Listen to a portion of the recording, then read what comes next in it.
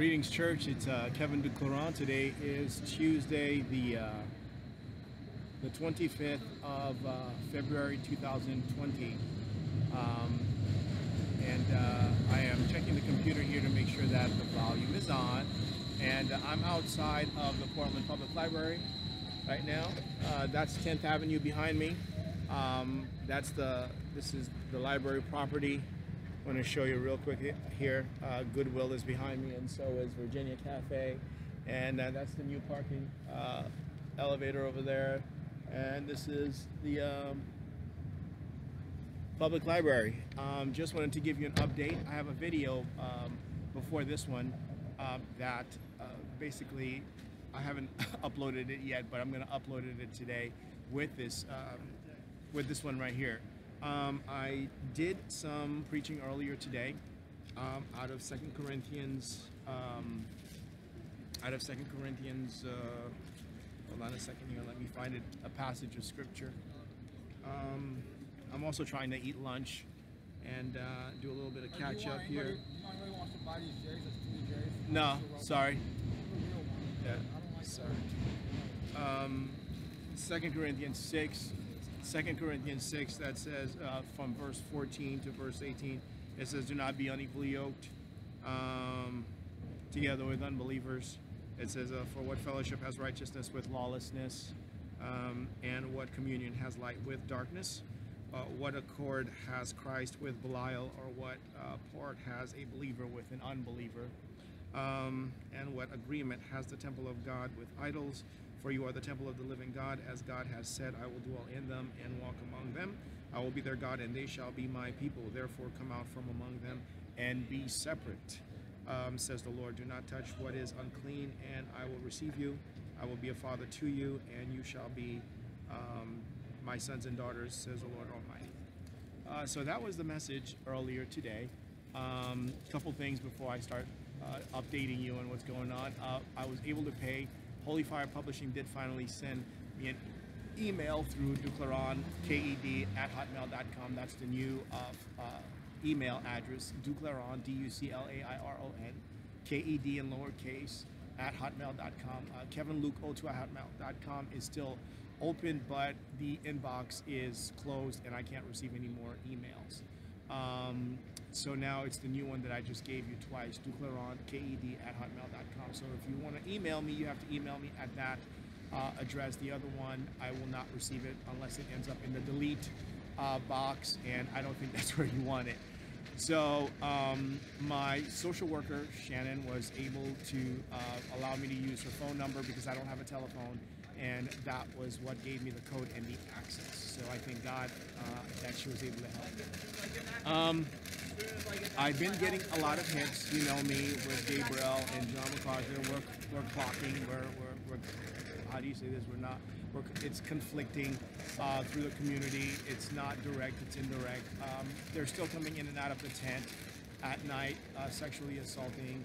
I want to get a repossessed house, maybe a little bit of property. I've been using, for the last 4 years, I've been putting away the money that I should be using for housing from the SSDI disability. I'm trying to get a used mobile home so I can settle down rather than getting a trailer like I did. And you know, the trailer basically screwed me up, and I ended up having to remove it off of the property. And when I did, I lost a trailer, and so now it's like, okay, Lord, I need I need some yardage, you know, to put a trailer on, not a trailer, but a mobile home on.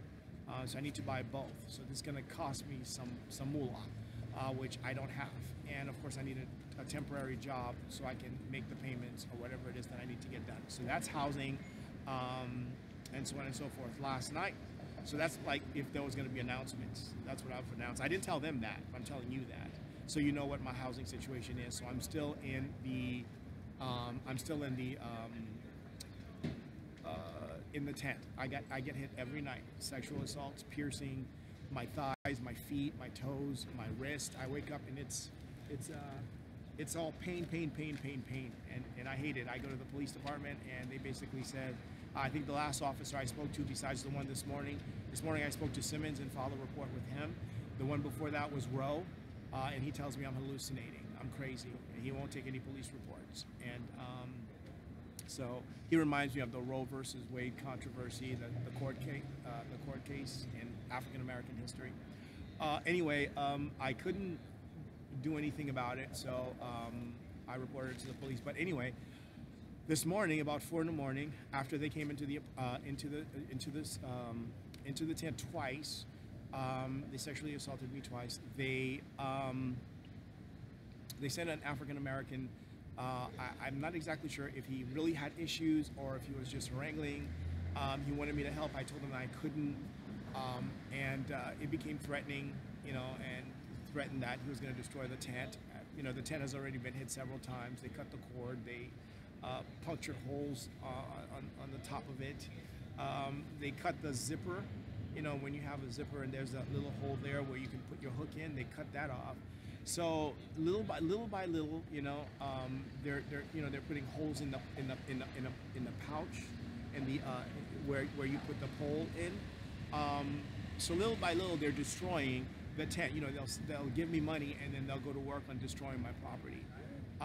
And so it's like they pay me first and then they destroy everything. They pay me first, or they, that's the mindset that I'm dealing with here in Portland. Anyway, after they also cornered me at Blanchet. They had Channel 8, the KWG8. They came out at Blanchet, and I had to raise my voice and be an ass because they were trying to put me in. They weren't doing it directly, but it was obvious that it was coming from Gabriel, aka Elizabeth, the Queen of England. Okay, I'm supposed to read all of this. This isn't all direct. This is all indirect. Anyway, that led me to Pioneer Square Park, where I began with this, right? Need for cash, because to redeem the whole situation, I was going to do it with water, with coffee, right? With coffee, if they gave me $1, and they did. Eventually, they gave me. Eventually, they did come out while I was preaching. I had preached from about 9:30 to about, actually 8:30 to about 9:45 in the morning. They gave me a 1. A gentleman gave me a 1, and then another gentleman came and gave me a 20, and then a woman, an African American wearing orange, gave me a 5. So 26.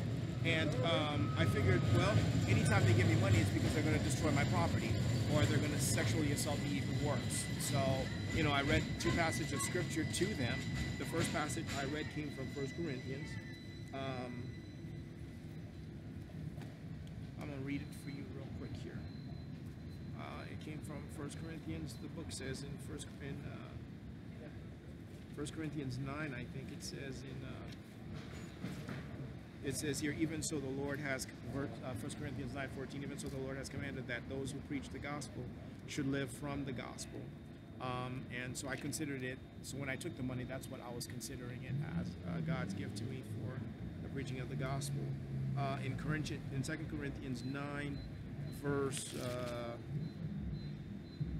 let's see here, it says here, so in verse 7, 2 Corinthians 9, so let each one give as he purposes in his heart, not grudgingly or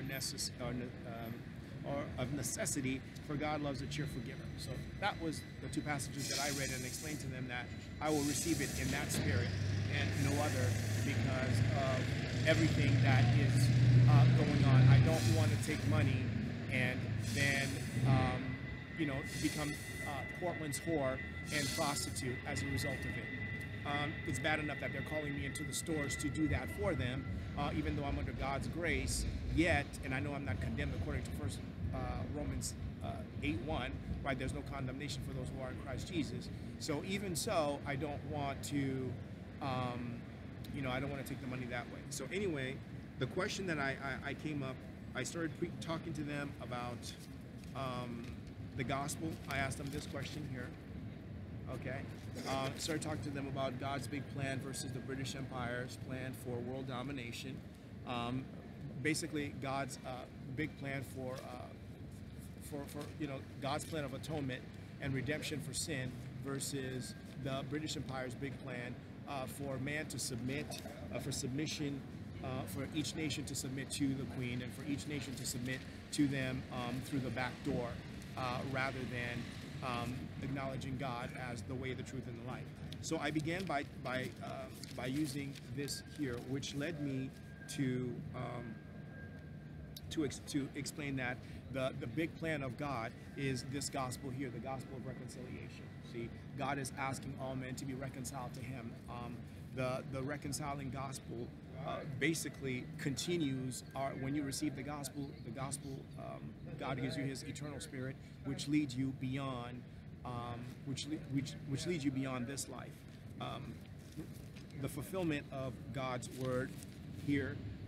The obituary basically says that Genesis 2:17 fulfills that we shall surely die.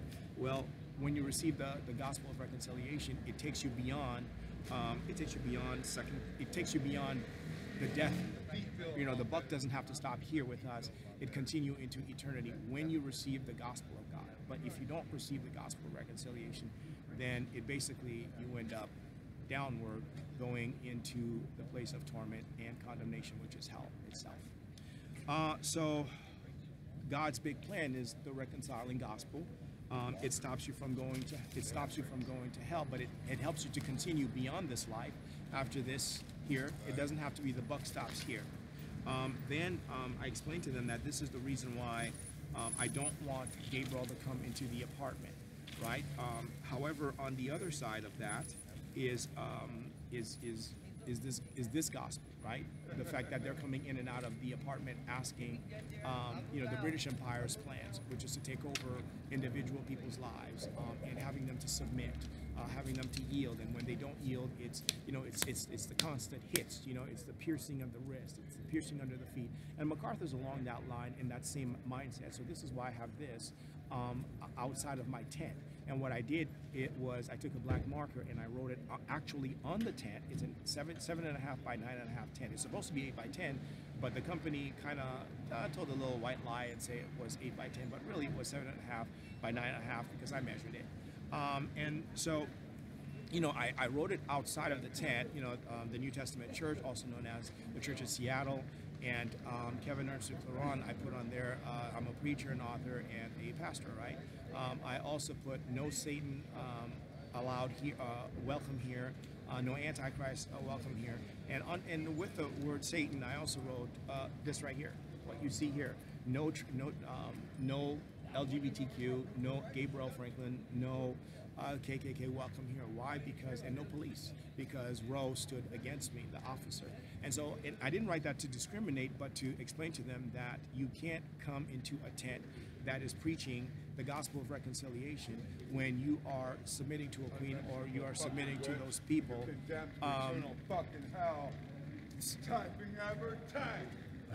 That's my third time seeing this guy today. He was preaching against me while I was preaching to the public.